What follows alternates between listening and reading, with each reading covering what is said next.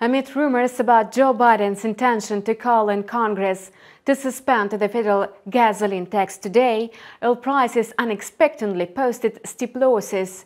However, such a reaction seems completely illogical. This tax holiday is supposed to lead to lower gasoline prices and therefore higher demand.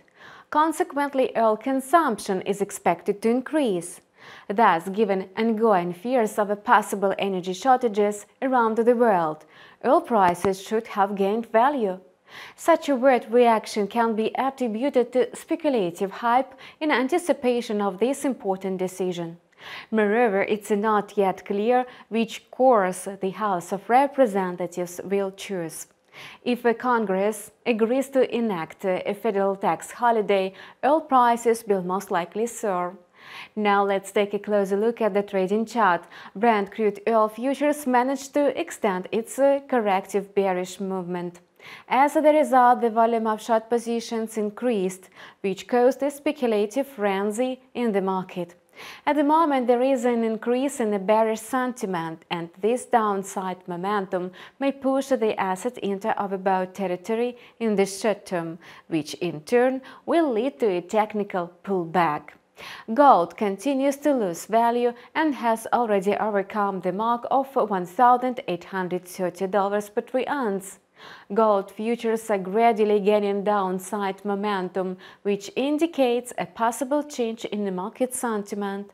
If the price fixes below the $1,820 mark on the daily chart, sellers will have every chance of breaking through the main support level of $1,800. Otherwise, the yellow metal may start moving sideways.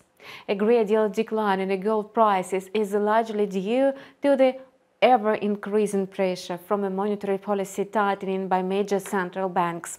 Only the European Central Bank has not raised its refinancing rate yet. However, it's almost certain that the rate will be hiked by 50 basis points at the next meeting. An additional factor contributing to lower gold prices was the UK inflation data. Annual consumer price inflation hit 9.1%, ticking up from 9% a month earlier. Thus, it became clear that the Bank of England would probably raise its interest rate by another 50 basis points. Interest rate hikes cause higher government bond yields and capital flows to debt market. In fact, this is about the reallocation of capital between different markets and instruments. Meanwhile, the Russian currency continues to advance amid the government's tireless efforts to weaken the ruble. The current exchange rate of the ruble is more likely to harm the economy, which is coming under tough sanctions pressure. From a market perspective, the Bank of Russia went too far with the emergency measures to stabilize the situation, and its current steps to ease monetary policy are clearly insufficient. The excessive strengthening of the ruble leaves the regulator no option. The central bank is forced not only to actively cut the key interest rate, but also to lift earlier restrictions.